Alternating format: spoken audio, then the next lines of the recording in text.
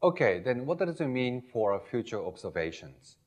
So we always admire this beautiful picture of faraway galaxies, but now that we know the universe is getting faster, these faraway galaxies are receding from us, moving away from us at ever faster speed. So eventually, we would lose their sight completely. So I've been joking, telling the funding agencies that this is the only time we can do cosmology, so we need funding right away to study these faraway galaxies. And some agencies have listened to that. So future big players in studying the nature of dark energy and trying to forecast the fate is, for example, this satellite, which is approved by European Space Agency, and it's named Euclid. And another telescope, which is going to be built by the US agency mostly, is called LSST, which gets built on the mountains of Chile. And these nearly billion-dollar scale measurements will tell us a lot more about the nature of dark energy in the future, that we would learn more about the fate of the universe. And one of the techniques that these measurements are going to use is the idea called standard ruler. We have looked at this map of temperature in cosmic microwave background, but if you look closely enough, you may notice that sort of the characteristic size of the hot piece or cold piece on the map. So they have a typical size to the variation in temperature, which was the peak in a power spectrum as we looked at together before. And this characteristic scale is also represented in a distribution of galaxies too. And you know exactly what the distance is, because you know the size of the horizon scale and in the acoustic waves in the initial soup of electron and nuclei, and that would translate to roughly 500 million light years across. So by looking at the distribution of galaxies in astronomical observations, you look for a typical scale in the clustering of galaxies, and you can read off 500 million light years from it. So you basically have a ruler already printed on the sky. By keep using this ruler, you can measure the distances one by one down to many, many billions of light years away from us. So that way, you can use this as a distance calibrator. We measure distances much more accurately than we have done so far, and distance translates into time. And we know the expansion from the Doppler shift of the light, and you get much precise measurement of the expansion history of the universe so that we can forecast the future and try to address the question, will the universe end? And there are many projects trying to do so, and here's one I myself is involved in. So this is the Subaru telescope I mentioned earlier that's sitting atop Mauna Kea, the volcano, in the big island of Hawaii. This telescope is a very good one for this purpose, because what we would like to do is look at the distribution of many, many galaxies. We are not interested in each one of them, but we are looking at the trend of the entire universe speeding up. How much? How is that distributed? So what we need to do is like asking the question, how quickly is the country aging in its population? What you need to do is clearly a census, not the individual objects. You need to look at many, many things and look at the trend of the universe. And in order to do a census, you need to have a large field of view. If you're looking at individual objects one by one, then that might take thousands of years. But if you can capture 1,000 objects at a given time, then that may give us information in a few years. And indeed, the Subaru telescope has 1,000 times bigger field of view. It can look at 1,000 times more objects than Hubble telescope at any given time. So this telescope is really suited for this kind of census project.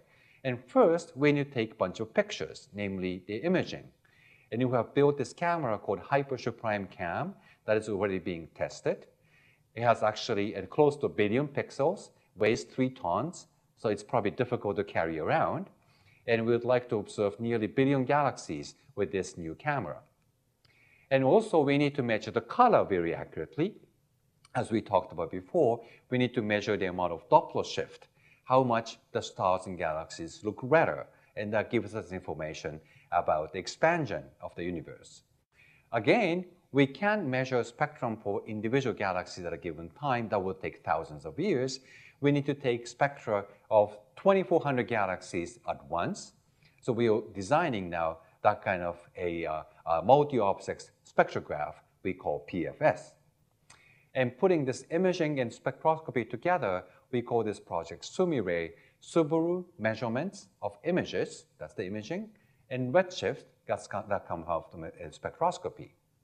So in some sense, this is a cosmic genome project.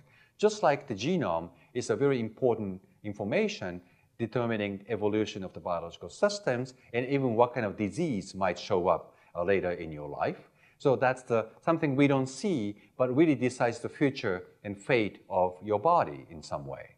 So cosmic genome actually turns out to be dark matter and dark energy, and they together determines the evolution and the fate of the universe. So in that way, I believe it's fitting to call this a cosmic genome project. And many of our members are involved in this project. And timeline is pretty clear. In terms of imaging, this HSC is going to start soon, which is a head-to-head competition. It's another project called DES. Both of them actually unfortunately slipped, but nonetheless, we are heading in the way. The bigger project will come much later. In terms of spectroscopy, this is a project many of us are already involved in, and the future LSST and Euclid may come somewhere in 2020s, and our projects fit right in between. So this is the way we try to get to these important measurements more quickly than much bigger projects that come later on. And this is the focal plane of CCD array, which was built already for this hypertube prime cam. And this is actually the correct lens system. Think of this just the lens in front of a camera, and this gets mounted into the camera. So you see this is a humongous object. It's no wonder it weighs 3 tons. And spectrograph is also a very complicated object, but the key component is this fiber positioner. We have a bundle of 2,400 optical fiber cables, but we need to point each fiber exactly towards a particular galaxy you would like to measure. So you need to have this little robot. This robot controls the position of individual fibers within like 10 micron accuracy in less than a minute, so that we don't waste time adjusting all the positions so quickly. Then you just fix the positions, stay at the stars and galaxies for a while, measure the spectrum for like 15 minutes at least, and that's the way we move on to measure the next set of galaxies and so on. So this fiber positioner is being tested now in this multi-object system, and you see the motion of this the fiber positioner if you look closely at that flag in front of it, and you do these twisting motions, and in a very short period of time you can adjust the tip of this the object so that determines the direction each fiber is pointing to towards individual galaxies. It has grown to a very big international team. We're working together and working extremely hard, and we are still trying to accumulate more partners and more money. But with this project, we can map out the evolution history of the universe to this kind of accuracy that you can tell many different possible theories apart from each other as a function of how much the universe has expanded since. So this shows dark energy is like 70% today, and it shows dark energy was much smaller in the past, and it really follows these dots. By connecting the dots, you know what kind of curve you are on, and that's how we want to forecast the future of the universe. And this had been actually put together into a video showcasing what kind of spectrograph we are trying to build, and let's run it. So what we would like to understand is by looking at these faraway galaxies, we need to know how the universe began, about dark matter. Does it have an end? That's about the fate due to dark energy. And this kind of instrument can also tell us how our Milky Way galaxy has been assembled and how we exist. So looking at these photons coming out from galaxies billions of light years away, all these photons head towards our Milky Way galaxy and finds the solar system, passes through all our planets, which is very unlikely, but anyway, and then finds this big island of Hawaii where this Subaru telescope sits atop Mauna Kea. Dome opens, photons hit this 8-meter diameter mirror, then bounces back into these optical fibers, which have specifically been oriented to capture these photons. And the photons travel through 50-meter fibers, get split into 3 arms. Each arm gives you blue, red, and infrared data. By gluing them together, we can measure the property of each galaxy, how much universe is expanded, and all this important information we wanted to get. So this way, we hope to unveil the mysteries of the universe, how it began, how it evolved, how we come to exist, and where we're heading to. So this is the kind of observations we can make thanks to tremendous progress in technology, and we will hopefully know much better about the fate of the universe on a 10-year time scale. So this is how this instrument is going to rock.